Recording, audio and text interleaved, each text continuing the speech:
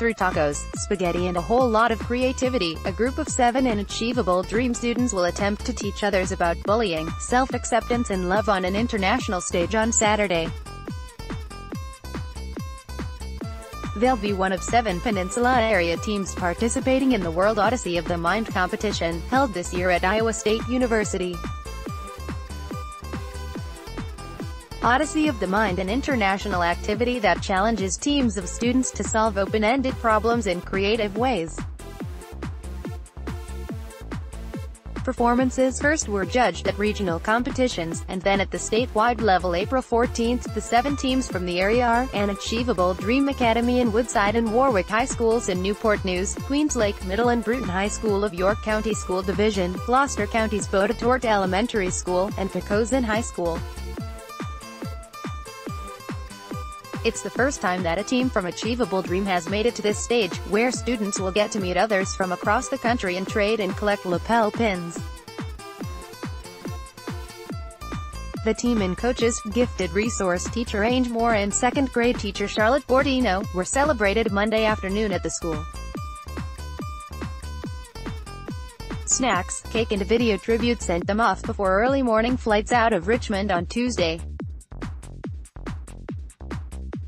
The team will compete Saturday and return early Monday morning. Their performance includes a taco-headed person and someone made of spaghetti, characters in a foreign world that will explain that differences are things to be celebrated and not ashamed.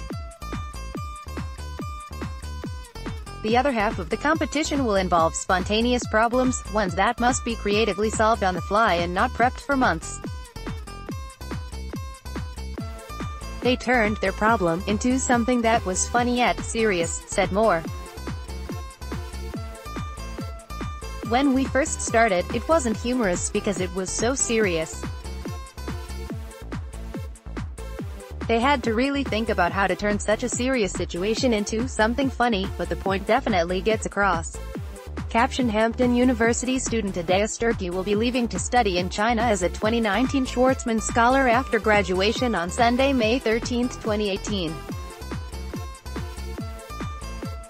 Her goal is to be a physician administrator. Hampton University student Adea Sturkey will be leaving to study in China as a 2019 Schwarzman Scholar after graduation on Sunday, May 13, 2018. Her goal is to be a physician administrator. Caption: Christopher Newport University student Rachel Whiteman is set to graduate with a degree in chemistry. Christopher Newport University student Rachel Whiteman is set to graduate with a degree in chemistry. Caption: High school students at the New Horizon School Technical School signed with employers for after they graduate in its signing day style ceremony. High school students at the New Horizon School Technical School signed with employers for after they graduate in a signing day style ceremony. Caption: Governor Northam was at Kecoughtan to sign into law Senate Bill 775 dealing with military children and access to public schools when their parents are transferred. Governor Northam was at Kecoughtan to sign into law Senate Bill 775 dealing with military children and access to public schools when their parents are transferred. Caption: The Soundscapes program in Newport News exposes kids to music whom otherwise may not have an opportunity to play. A group of students from Carver Elementary School will perform at the Kennedy Center on April 16. The Soundscapes program in Newport News exposes kids to music whom otherwise may not have an opportunity to play. A group of students from Carver Elementary School will perform at the Kennedy Center on April 16. 4 members of the team never have flown before, including 5th grader Jada Morris. She said that on an excitement scale of 1 to 10, she's at 1,000 right now, although that won't fully soothe her initial nerves about flying. This is her 3rd year on the team, and she said that each member worked together to overcome any hurdles in the past several months to get where they are now. We have to communicate, because if you don't communicate, things might not end out as well as you would if you did communicate, said Jada, 10.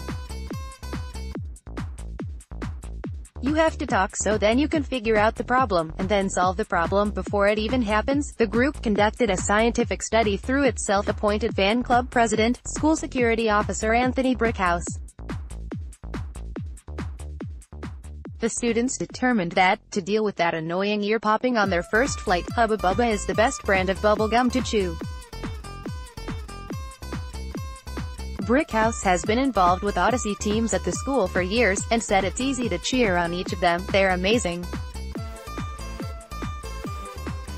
They're wonderful kids, Brick House said. They come from various backgrounds, and everything like that, and they grow from it.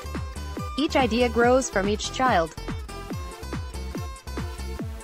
The amazing thing is they're never argumentative, they're never combative. They're just like family. For more information on each team's score and winning category, visit odyssey.org.